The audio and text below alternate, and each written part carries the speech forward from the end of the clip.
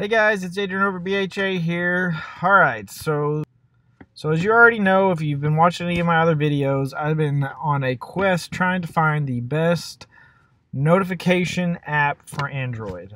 So of course, iOS has the Home Assistant app, which is perfect. I mean, it is awesome. Actionable notifications. Everything about the iOS Home Assistant app is great. I wish they had one for Android. But since they don't, I've been looking for the best app that I could find that would be close enough to the iOS app that notifications would work almost as good on Android. It's probably a pipe dream, but I'm going to look for it anyway.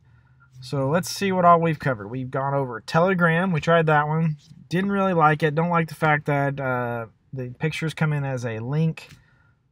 So that part kind of shut it down for me. I want to be able to click on the notification and the image be right there in the notification.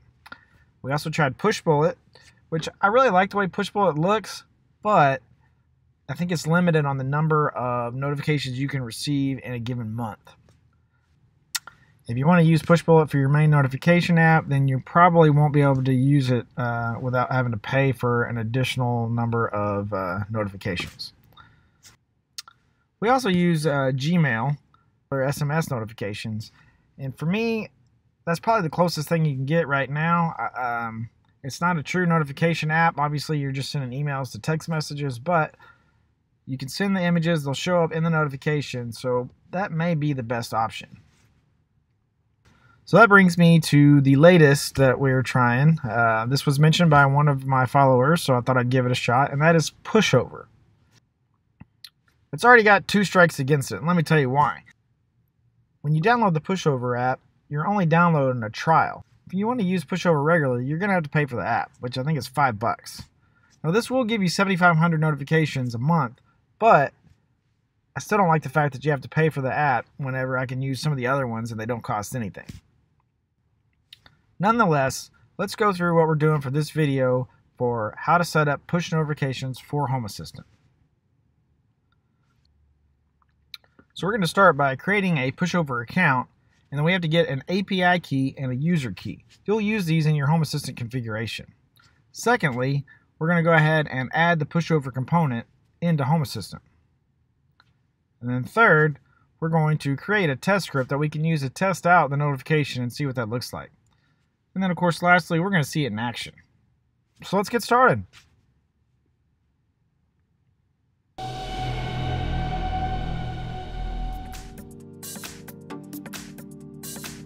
Alright, we're going to start at pushover.net. I'll put the link in the description, but it's pretty easy. Pushover.net, you go here. If you don't already have an account, you're going to create one. It's free. So we'll go through here. I'm going to sign up for a Pushover account. It's going to send you an email to verify your account. Go ahead and hit sign up down at the bottom here. And then of course, as you can see over there on the right, that is your user key. Copy, paste it, save it for later because you're going to need it for your Home Assistant configuration. But we still need an API key, so we're going to do that down at the bottom where it says Your Applications. We're going to click on Create an Application API Token.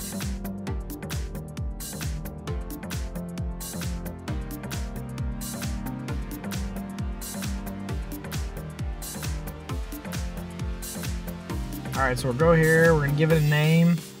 Just call it Has, doesn't really matter. Type, of course, will be application. So hit the little drop down and you should be able to choose application. And for the rest of it, I think you can kind of just fill whatever you want. Make sure you hit the checkbox down towards the bottom, but I think the rest of it's just kind of for your benefit. Once you hit the checkbox, go ahead and hit create application.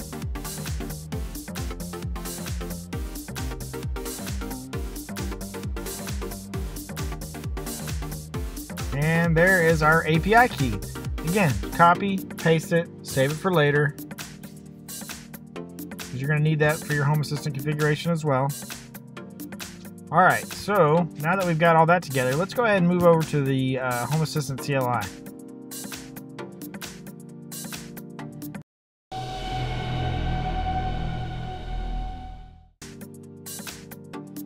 Alright, so this is a notify component, so I have all mine in the notify.yaml file. So I'm going to do a sudo vi notify.yaml, and I'll just add it down here at the bottom. I'm going to call it pushover. You can call it whatever you want.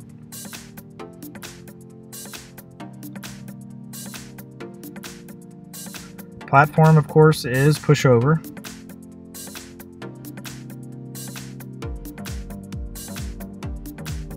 Let's see, the name, I'm just going to say pushover.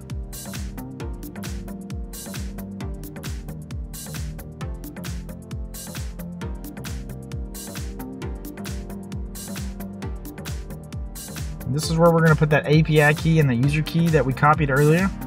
So since I'm using, of course, my secrets.yaml file, I'm just going to add in 2 entries for that. With the pushover API.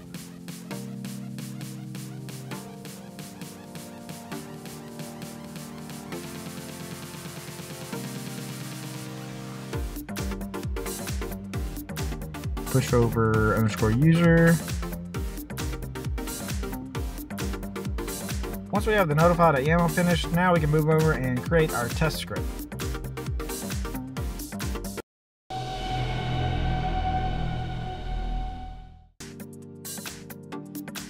So I'm going to edit my test scripts.yaml file where I have all my test scripts here.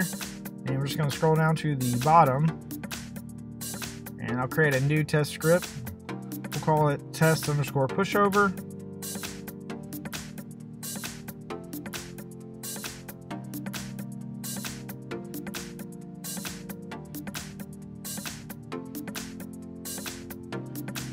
Alias, we'll just give it the same name, test underscore pushover.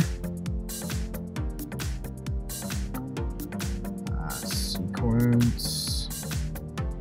Service will be our notify component that we just added, so that's notify.pushover.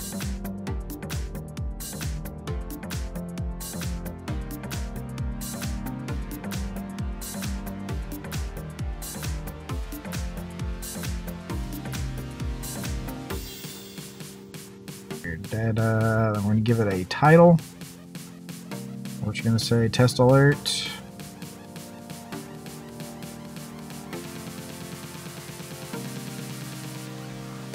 Message, I'm going to say this is a test message.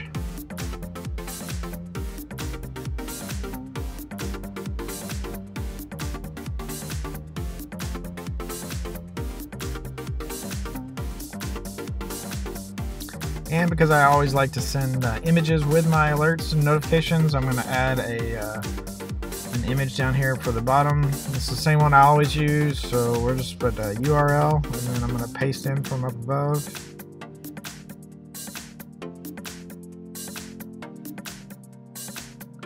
And again, I'll have all this in the description, so y'all can copy it and paste it and play around with it and see what you think. Alright, so now that we have that saved, let's go ahead and restart Home Assistant for our changes to take effect. So we'll do a sudo systemctl restart Home Assistant.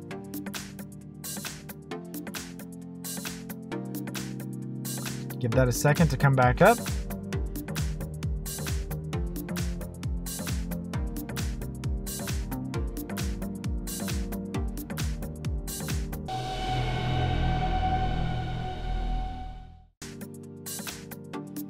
Alright, so let's see it in action. So on the right, of course, I have my Home Assistant front end. On the left, I have my phone, which is running the pushover app. So let's send a test notification. We're going to hit the activate button next to test underscore pushover. And there it is. Test alert, this is a test message. Now, unfortunately, as you can see, it doesn't have the image in the notification. So you can say open URL. It will open the image, but in the notification itself, it doesn't have the image. Not my favorite. Don't like that as much. I really wish that it did. Probably not a bad app. Don't like the fact that you have to pay $5 for it. So a little disappointing for pushover for me. You guys may like it. A lot of people use pushover, especially if you're in some sort of tech support field and stuff for, on-call support. I know pushover has a lot of other features. But for me, and what I'm looking for in a notification app for Home Assistant, I don't think it works for me. let's go ahead and run down the list of what we did in this video. We created our free pushover account and got our API and user keys that we needed to set up the Home Assistant Notify component. Then we added the Notify component into Home Assistant. Of course, then we created a test script that we used to test out the notification with. And of course, lastly, I kind of showed you what that looked like in action.